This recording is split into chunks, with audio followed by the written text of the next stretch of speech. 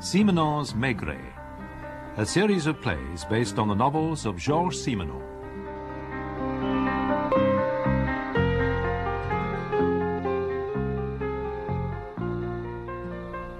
Another hot day, Jules. Paris can be stifling this time of year. Empty, too. The lucky ones have folded their tents and stolen away to the beaches. Are you getting away this year? Oh, I doubt it. I get a holiday every other year, if I'm lucky. It's too busy. Not many sea breezes find their way to the Quai des Orfèvres. Georges, where were you born? Liège. Of course, I'd forgotten. Why? Well, you were born inland, like me. Now, I have a theory that for us and people like us, the seaside never seems quite real. It's an artificial, carefree world where nothing very serious can happen. You should know better than that. I should indeed. As a policeman, I do, but that's another matter. Actually, my last visit to the coast was purely professional. The setting couldn't have been more charming, but serious things had happened there, all right. There's nothing more serious than murder.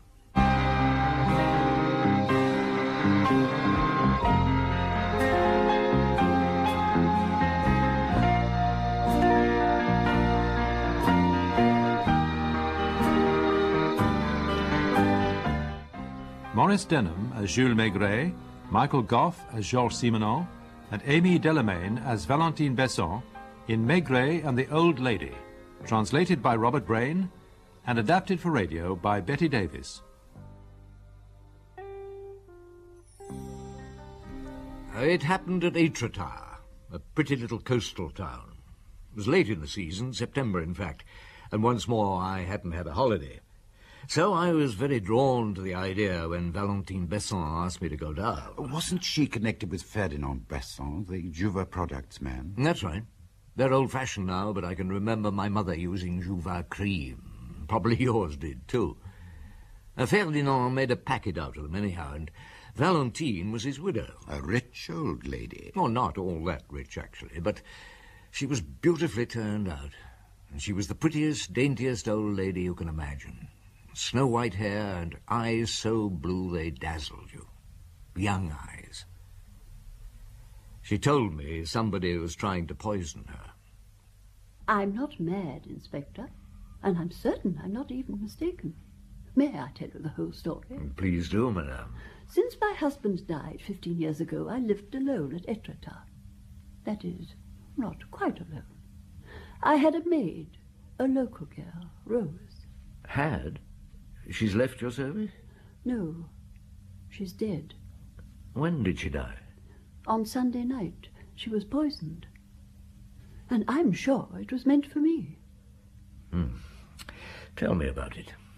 Rose came from Ypres, a fishing village near Étretat. And she'd been with me a long time. Every night she brought me a sleeping draught.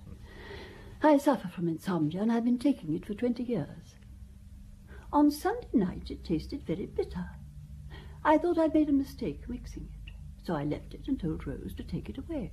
And did she? Yes. She must have drunk it. The glass was found empty in her room. I see. When exactly did she die?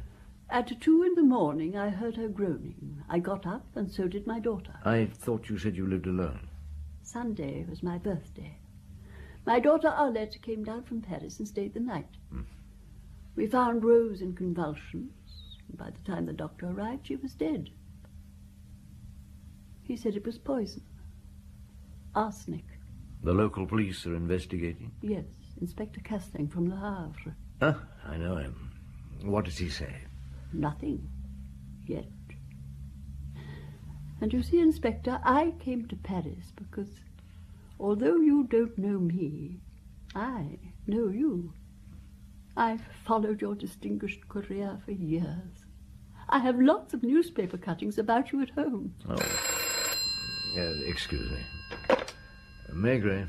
Can you speak to me in my office for a moment? At once? Yes, if it's possible. Right, I'll come straight round, sir. Excuse me, madame. The chief of police wants to speak to me urgently. I'll be back as soon as I can. Ah, hello, Maigret. Would a few days by the sea tempt you at all? At Étretat? How do you know? I don't know. It was a guess. Go on. I've had a telephone call from the minister's office. Do you know Charles Besson? Jouvacrines? Not exactly. He's the founder's son, though. He lives at Fécamp and was elected deputy for the Seine-Inférieure 2 years ago. And his mother lives at Étretat? Stepmother. She was Ferdinand Besson's second wife. Charles Besson's asked for you to take up the case. His stepmother's maid was poisoned on Sunday night.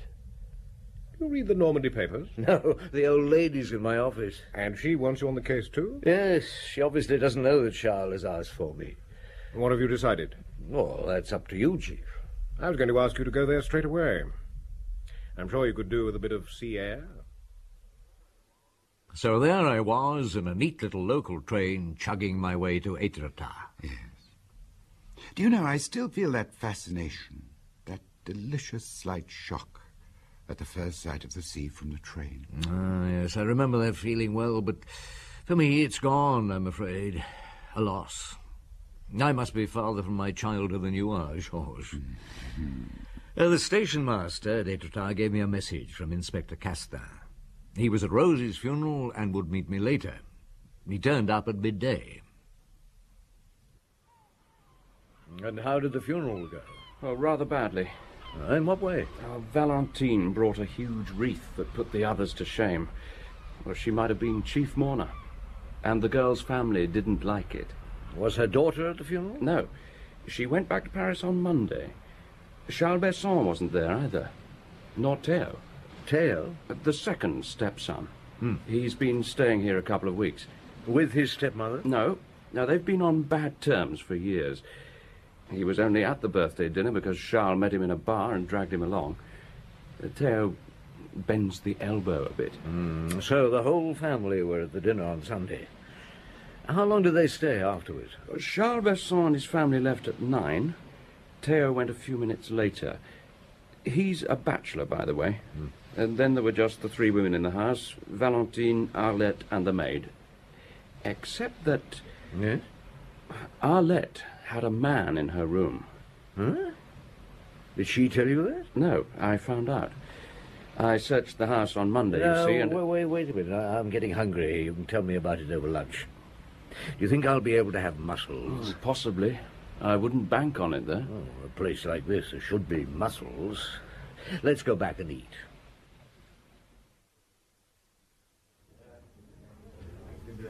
No mussels. I told you not to bank on it. Well, now, Arlette, what's she like? She's 38 and looks 25. Small and slim, very pretty. Enormous eyes, like Valentine's. She's married to a dentist. And he presumably didn't come down with her. No, he didn't. But I found a man's handkerchief in her room. She was very upset. What did she do? Snatched it from me and said it was her husband's. But the initial on it was H, and her husband's name is Julien Soud. I didn't find that out till afterwards. Any idea who the man was? Yes. Arlette said she'd come down by train, but she was lying. She was seen arriving in a pale green sports car with a man. He was easy enough to trace. Hervé Perrault. He stayed at this hotel. The night porter says he didn't go to bed till 2:30. He'd gone for a walk. It was 2:00 when Rose started to grow. Yes. And that must have frightened him off pretty quickly. Were there many people at the funeral? The whole of Ypres was there. The men will all be drunk by this evening. What? Try this white wine. It's not bad. A little Calvados, Inspector? It's just over 30 years old. Oh, thank you. I shall have a drop as well to keep you company, provided you won't be shocked. Do please smoke your pipe. I love it. Ah, sure. My late husband filled this place with cigar smoke. You know, I never imagined that one day the famous Inspector Maigret would be sitting in that chair. By the way, didn't you tell me you'd kept some newspaper articles about me? That's right. I cut them out. Oh, do you have them here? I think I could find them. They're probably in here.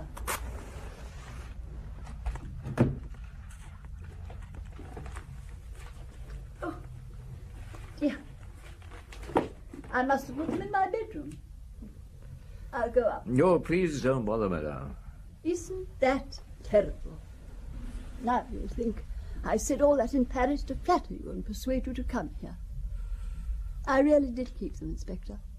But Rose wasn't a very tidy person and things got lost. Now, I expect you have heaps of questions to ask me.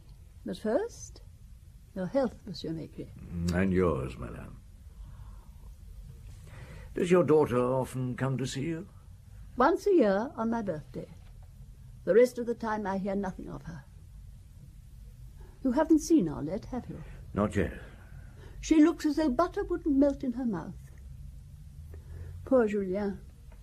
Does your daughter love her husband? I'm not sure she's capable of loving anybody. Why do you say that? When my first husband died, I worked in a pastry shop here. Arlette, a child of 7, said to me, "Do you think I like having a mother who sells cakes to my friends?" That's what she was like then. She hasn't changed. Tell me about your first husband. And he was very gentle and very sweet. But he died of tuberculosis soon after we were married. I was left with Arlette. And then you got the job in the shop? Yes. The Surrey sisters owned it. One's dead now. The other's still alive, but she's 92. She lives almost next door. One day Ferdinand Besson came into the shop. We were married a few months later. How old were you then? I was 33 and he was 55. Do you know his history? Oh, I know he owned Jouvin products. Yes. He was a small local chemist. Then he patented Jouvin cream and made a fortune overnight. His poor wife died soon after. And then he married me. I was part of his new lifestyle. What do you mean? He wasn't used to money, you see. He hardly knew what to do with it. He needed a pretty wife to dress up and show off. But Parisian women terrified him. He felt at home with me because I was only a shop girl. Do you understand? Yes, madame, I think I do. He covered me with jewels. He sent me to the big dress houses. He even built a yacht. Was he happy? Happy? Oh, Inspector, that I don't know. I think he was always afraid people were laughing at him. You see, he had his money too late. Now, what about Arlette? Did she enjoy it all? I can't answer that. At 20, she suddenly married this boy we didn't even know. I've never understood her. Did you get on well with your stepson? Charles has always treated me as if I were his mother. Theo didn't like me. Were you surprised to find him here at Étretat? Yes, I didn't even know he was staying here until Charles brought him to dinner. We hadn't spoken for years. Well, I was telling you about the money. It all went. Ferdinand overreached himself. We had to sell the yacht, and then the chateau, and then all my jewels. I was left with imitations. His last years were sad. He died alone in a hotel in Paris. He'd gone there in the hope of a business deal. And then you settled here? Yes. We'd had the house for years as a sort of pied-à-terre. I felt at home in Étretat, even though nearly everyone I knew in my youth had gone. Well, Mademoiselle Surrey is still here, you say? She's about the only one. Some more Calvados? Thank you. Tell me, madame, have you never suspected that your daughter had a lover? Good heavens, no. But it's very possible, I suppose. A man was in her room with her on Sunday night. What? He must have left hurriedly through the window when Rose started groaning. Oh, dear. What bad luck. So that was why she stayed the night. I thought you couldn't have been concerned for me. She sat there in her charming little doll's house looking like a piece of porcelain. I remember I felt contented and rather sleepy. I had a job to stay awake. After all that Calvados, I'm not surprised. That's another seaside hazard. I feel as if I'm on holiday. Indolent, unfocused. It's a job to concentrate. How long did you stay with Valentine? Oh, an hour or two. And when I got back, the light was fading. It was aperitif time. I went into the casino bar. Actually, I spent quite a time there.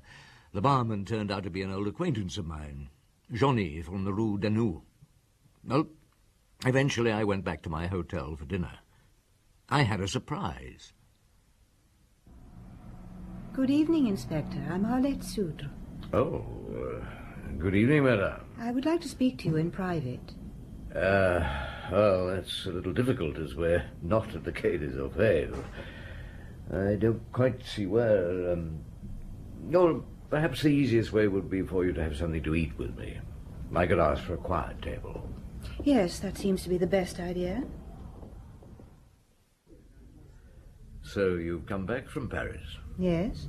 I got back late this afternoon. Why? Surely you can guess.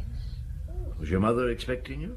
No, I couldn't let her know. She isn't on the telephone. I've just been up there. Only stayed long enough to leave my case. And quarrelled, as usual. What do you intend to do? I don't understand your question. Police inquiries stir up mud. I'm married and very fond of my husband. So, what do you intend to do? Your husband doesn't know about your extramarital activities? You choose your words carefully, don't you? Well, if you prefer, I'll be more direct. Your husband doesn't know you have a lover? No, that's why I came back. Why did you leave? I didn't know what my husband would do when he heard the news. I wanted to stop him coming down here. See. And as soon as you got to Paris, you began to worry. Yes. I telephoned Charles, and he said you were taking over the case. And that reassured you? No. Will my husband find out? It's unlikely. Do you think I tried to poison my mother? Why do you ask me that? Because I was the only person in the house when it happened. And I don't love her. Have you disliked her for a long time? Ever since I found she'd never loved me. How do your stepbrothers feel about her? They don't like her much because she helped my stepfather to run through his fortune. How did you get on with your stepfather? I was packed off to finishing school in Switzerland straight after the wedding. Mother didn't want me around. I think she was jealous. Of what? My stepfather spoilt me. When I came back to Paris at 17, he hung round me all the time.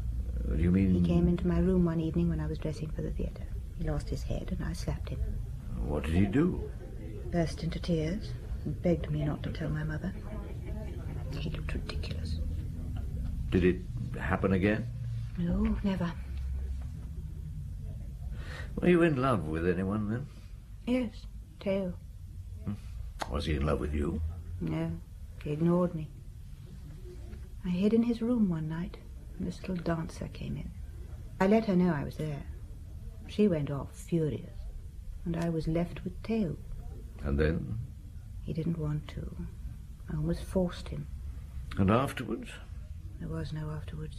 Why? I suppose he felt embarrassed. And you? I was disgusted with men. But then you got married? Not immediately. For more than a year, I slept with every man who came along. From disgust? Yes. You don't understand, of course. Then? I got sick of it. I tried to end it by getting married and living like everybody else. Did you end it? No. You carried on even after you married? Yes. From the first year? From the first month. Why? Because I can't help it. Do you love your husband? Yes. Have you any other questions to ask me? When I've digested what you've told me, I will. Excuse me, Inspector.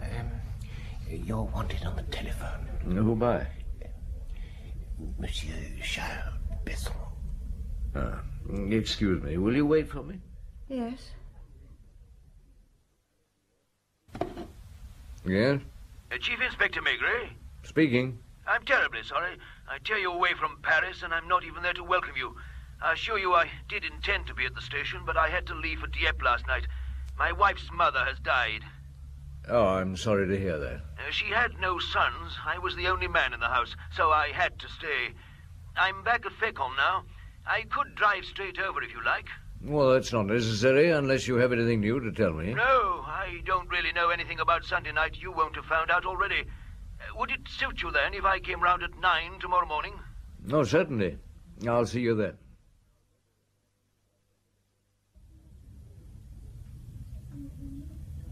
He had to go to Dieppe. Has she died at last? Yes. Charles must be delighted. Why didn't he like her? He'll inherit a lot of money. You don't seem in a hurry to get back to your mother's house. I'm not. But please tell me if I'm in the way. No, that's all right. Would you like to go somewhere else? Where? A bar.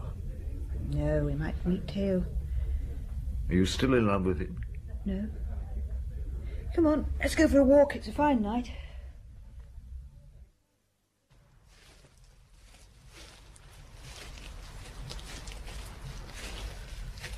Did anyone else in the family ever know that your stepfather had approached you? Mother knew. I'm sure of it. Well, who would have told her? Nobody. She listened at doors.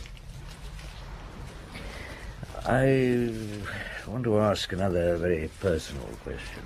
I can predict everything you'll ask me. When did you learn you couldn't have children? You've forgotten what I told you. No. I never took any precautions. I didn't allow the men to use any. Why? Out of fastidiousness, perhaps. Oh, how did you find out for certain? A young doctor told me. Was he your lover? Yes. During those amorous experiences, did you feel any... Enjoyment? Is that what you were going to say? Well, I was going to use the word satisfaction. Never. Suppose your mother suddenly told you she knew about that side of your life. I'd tell her to mind her own business. Well, suppose she threatened to tell your husband. Is that what you've been leading up to? I got there without intending to. I wouldn't want Julien to know for anything in the world. But if your mother... If she threatened to make me look dirty in his eyes, I'd do anything to stop her. Including murder? Yes. But the question hasn't arisen yet. Why do you say yet? Because she knows now. She spoke to me about Hervé this afternoon. What did you say? You would be surprised. She can be very foul-mouthed. I shut her up. How? I hit her. You really intend to sleep there? I had no choice. Oh, don't be afraid. There won't be any trouble. Fog's coming up. I'd better get back. We turn right to get down again. Have you any more questions? Not at the moment. And? And? Don't you want to make the most of me? What? All I've been saying was meant for you, you know. Be quiet. You are tempted, aren't you? I'm going back. I'm sorry. I behaved like an idiot. You did.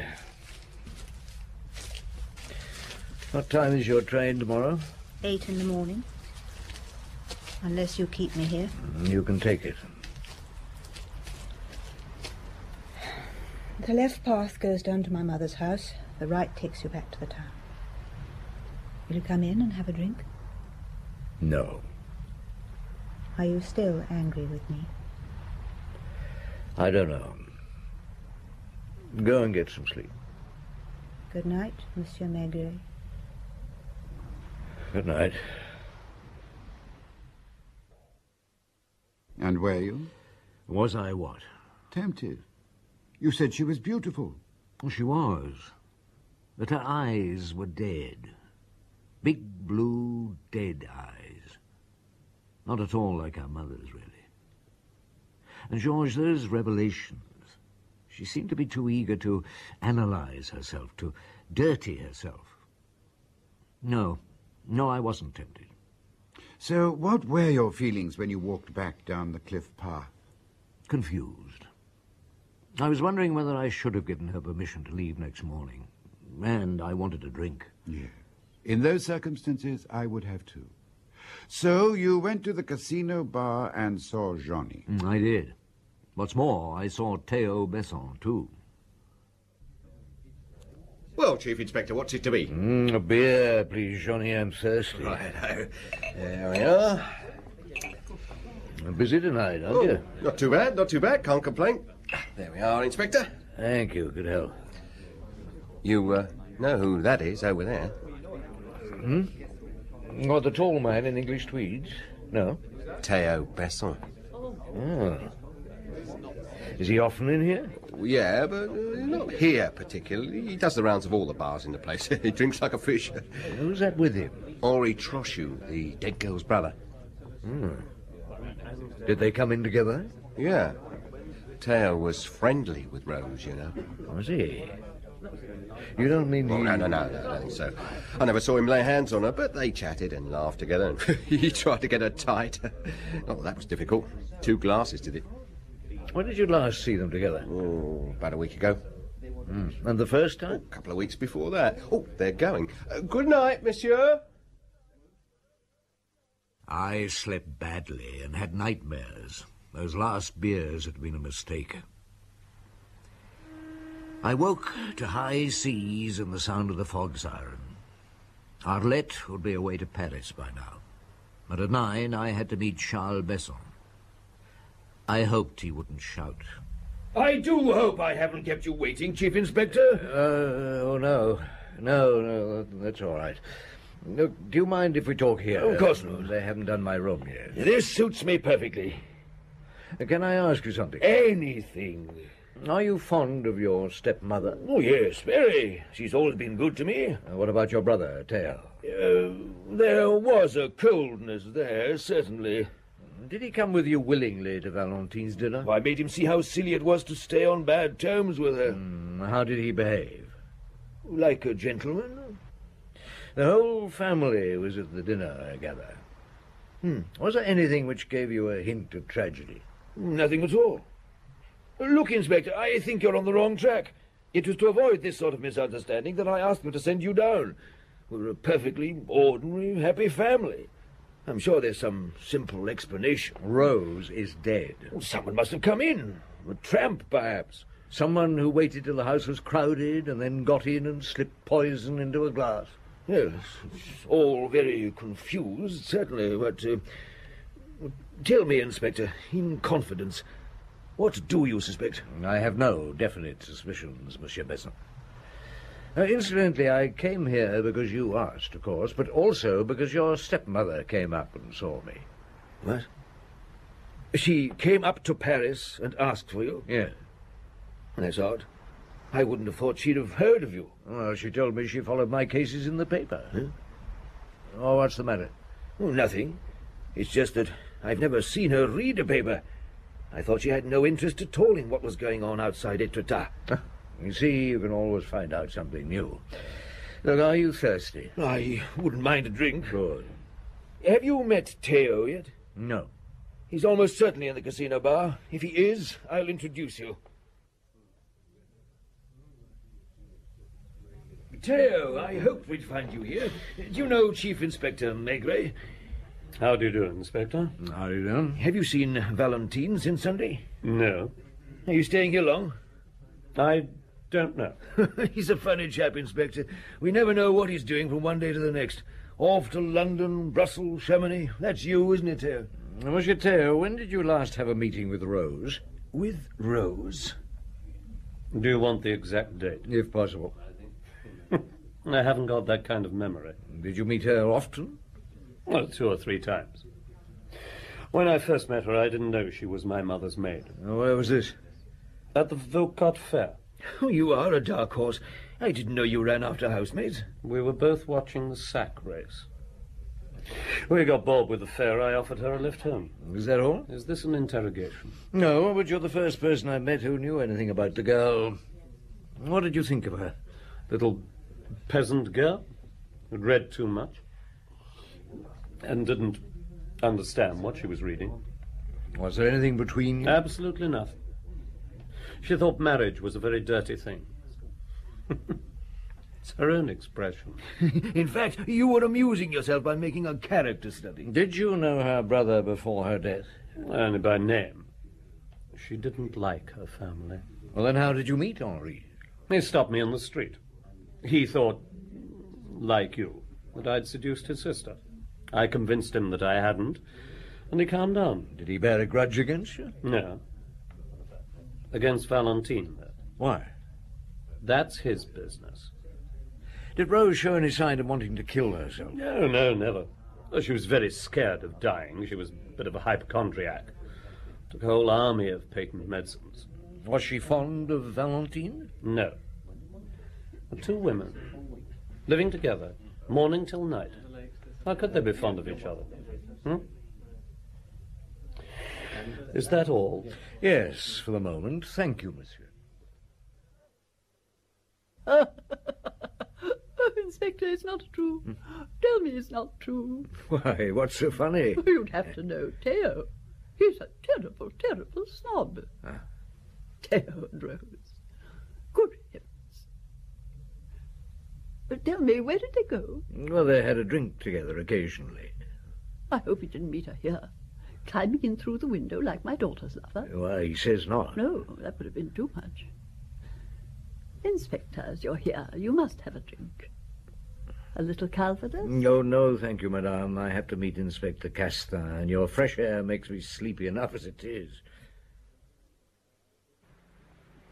Where are you going now? I'm going to pay a visit to Yport, to the girl's family. Shall I drive you? No, I want you to find Theo Besson. That won't be difficult. I only have to go round the bars. And then? Well, nothing. Just watch him. Don't let him out of your sight. Right. Now, where can I get a taxi? I suppose you're the boss of the one who came before. I'm Chief Inspector Maigret. What do you want this time? You've collected your daughter's things? Yes, it was my right. Of course. I just want to see them. You shouldn't be bothering us. My daughter's dead, and it's those others you should be questioning, the ones you're so careful to leave in peace. That's right, Mother. Madame, your daughter is dead, poisoned. There may be something among her possessions that'll help us to find out who did it. Do you want her murderer caught? Well, Jean, we'd better show him the ring.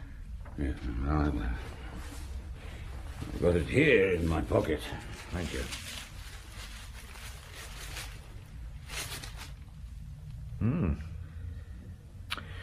Did your daughter have any other pieces of jewelry? No. Found it at the bottom of a shoe in a little ball of newspaper. It worried me. I took it to a jeweller in Fécamp, and he said... Yes? He said it was an emerald. Henri, was that the reason you were with Theo? Yes, I went to ask him if he'd given Rose the ring. He swore he hadn't. Can you let me have it for a day or two? Well, it's not ours. If you take it away, you must give us a receipt. Oh, of course. And then I'll leave you in peace. Can you give me a lift to Étretat? There are some things I've got to do. Yes. You can drop me at the casino bar. Good evening, Castin. Hello. How did you get on with the Trochu family? Oh, some surprises. I've just dropped the son at the casino bar. On duty outside Theo's hotel, I see. Yes. He hasn't spoken to a soul all evening. He went up to his room a few minutes ago. That's his light on up there. Well, perhaps he's going to bed. Shall I keep on watching? Yes. What are you going to do? I'm going to say good night to Valentine.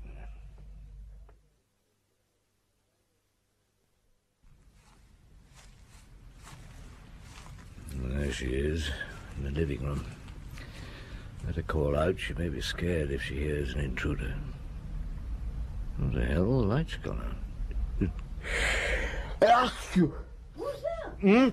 Oh, it's me, Maigret. Oh, I'm so sorry. I'll put the light on again straight away. There. I let you in. Aye. You see? I'm not as brave as I make out. And I barricade myself in. Come in. Thank you. What would you like to drink? Oh, nothing, thank you, madame. Ever since I came here, I seem to have been drinking from morning till night. Has anybody paid you a visit since I left? No one. I paid a visit myself to old Mademoiselle Fiore, my nearest neighbour. I like living alone, but sometimes I'm a bit nervous. When I heard your step... I've often wondered what I'd do about a night prowler. I decided I'd switch off my light and then switch on the garden light outside so that I could see without being seen. Oh, it's an excellent idea. Were you worried about me? Oh, I just wanted to be sure everything was all right. Oh, hope you're not going to condemn some poor inspector to spend the night on the road in order to protect me. Oh, if you let me know, I'll put a camphor bed in the kitchen. Well, I'll be getting back to my hotel. Oh, one glass before you go, Inspector, please. All right, on condition you have one with me. He's still there. His light's still on. Yeah. You didn't meet Rose's brother again, did you, Chief? He went past an hour ago, zigzagging all over the place. Well, which way was he heading? He went down the street and turned right. Are we staying here? Yes. Do you think Teo's going to come out? I don't know. You sure he didn't speak to anyone this evening? Quite sure. What's the time? Midnight. Well, perhaps he's reading in bed. Oh, what an idiot. What? Oh, I forgot to tell you, nobody spoke to him, but in the bar at the post he was called to the telephone. What? When was this? Just after 8. Well, come on, I'm going to check he's in his room. You wait in the hall. He's gone, and so's his car. Chief, I'm so terribly We'd sorry. better get your car. Monsieur Maigret, somebody's just telephoned. Who? Well, I don't know. A man. You're asked to go up to the old lady's place at once. He said you'd understand. Monsieur Besson, what's happened? He's in here, Inspector. Hurt? Dead. Henri Trochu. Oh, devil. What happened, Doctor? He's been shot. The bullet lodged in the aorta. It's horrible, Inspector. It all happened so soon after you left. What happened? I forgot to turn on the second switch, the garden light. I was upstairs in bed, you see, and I heard a noise. Where was the revolver? By my bed in a cupboard. I came downstairs. Without switching on the light? Yes. Someone was trying to open the door. I called. Who was there? Nobody answered. Did you shoot straight away? I don't think so. I called again several times. Then I fired. I killed that poor boy. When did you find who it was? When I opened the door. I went over to Mademoiselle Surrey's and telephoned the doctor and asked him to tell you. And Teo? I found him here when I came back with the doctor. She won't go to bed and let me give her an injection. She'll collapse if she isn't careful. Won't you persuade her? I don't think that it's necessary. Oh, well, in that case... I've left a couple of tablets in your room, madame, in case you change your mind. I shall be at your service if you need me, Inspector. Thank you. Madame, and you, Monsieur Besson? We'd better go into the sitting room. Castin, have you got your notebook? Yes, Chief. Sit at the table, take notes. Inspector, a little Calvados. No. Sit down. Monsieur Besson, where were you when he was killed? By the gate. Are you feeling proud of yourself? You knew she had a revolver? Yes. Will you please inform me I'm if asking the questions. And if I refuse to answer? I may decide to hit you, the thing I've been wanting to do for the last half hour.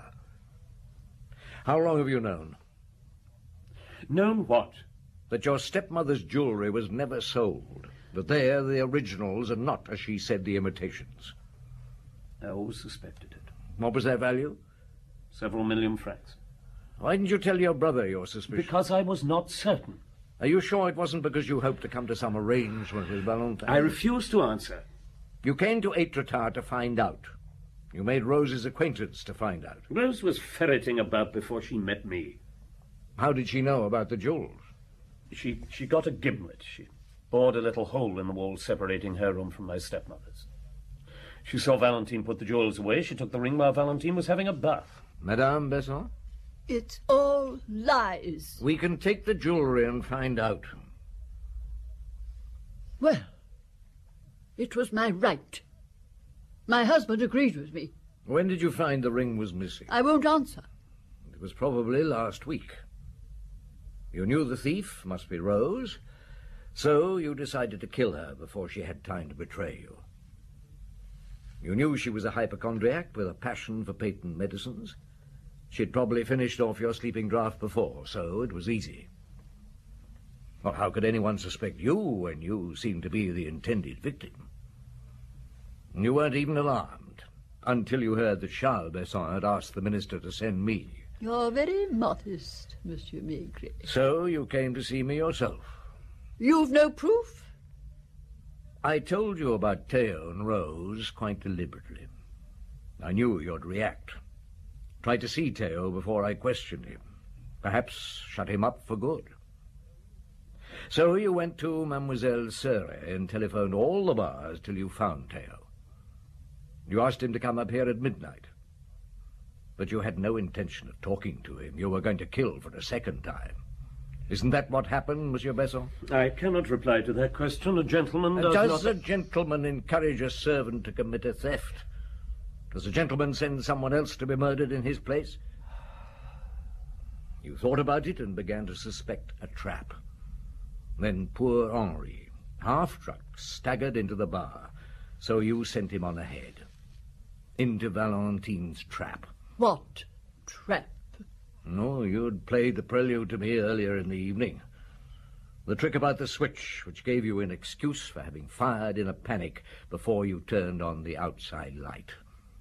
Only you killed the wrong man. Well, are you going to handcuff me? No. You'd love that. It'd make you look like a victim. Castin, take her away. After all, it was a woman's crime. Poison. More. It was the crime of an old woman living alone. It had been nursed for a long time, thought of lovingly for hours and hours. Yes. Well, they took her away. Next day I left for Paris. There was no fog and the wind had dropped. It was a beautiful day. The sea was calm and there were just a few clouds in a sky that was brilliantly blue. The same blue as Valentine's eyes.